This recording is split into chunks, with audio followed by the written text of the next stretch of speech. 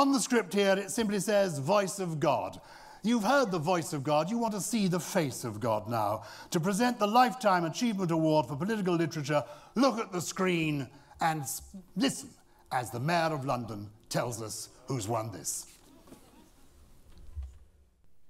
Hi folks, I'm Boris Johnson. I'm very sorry I can't be with you tonight, but I'm honoured to be able to introduce the winner of the Lifetime Achievement Award for Political Literature. And our winner tonight made his name, I suppose, in the 1990s when he had the stewardship of Conservative Central Office, became known as the baby-faced assassin of Westminster.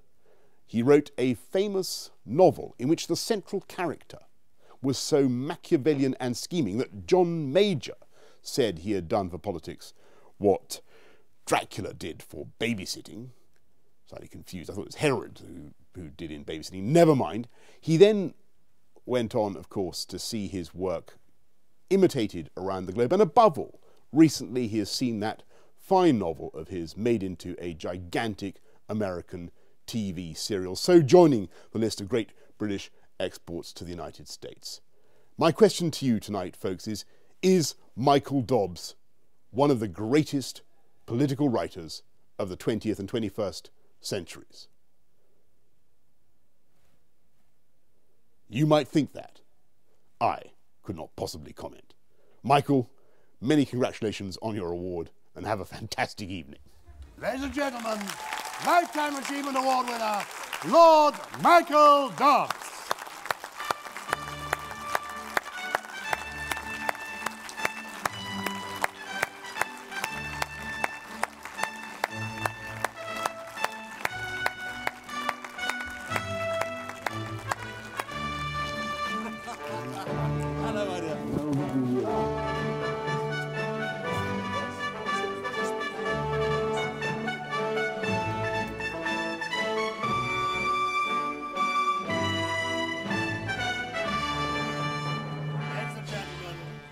Can we please salute? Last year, you know, the winner of this award, he'd been frantic to get out of the House of Lords.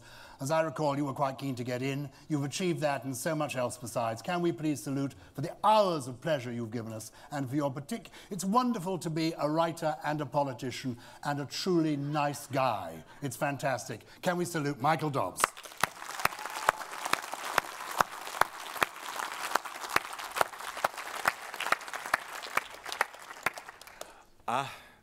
The term gobsmacked comes immediately to mind.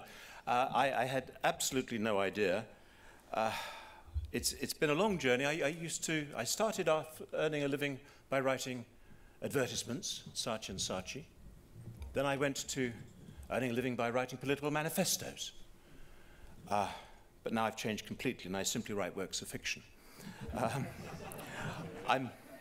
I'm sorry my wife can't be here. She's actually got a bad back. It would have been a huge, huge thrill for her. I will go home and take this with great pride back home, and I will have the crap kicked out of me by 4 boys who will refuse to take it seriously. But I want to say thank you to all of you, but most of all to add my thanks to those people who make this evening so very wonderful. Paddy Power, those wonderful sponsors, and of course Ian Dale, who none of this would have been possible without that man, and who, if he doesn't pick this up next year, then it will be a crying shame. So thank you, Ian, and thank you, all of you. It's been a humbling experience, and I shall go away and enjoy a glass or 3 of Lord Ashcroft's fine champagne. Thank you. Well done. That's it, ladies and gentlemen. More drinks are served. Thank you so much. See you next year. Good night.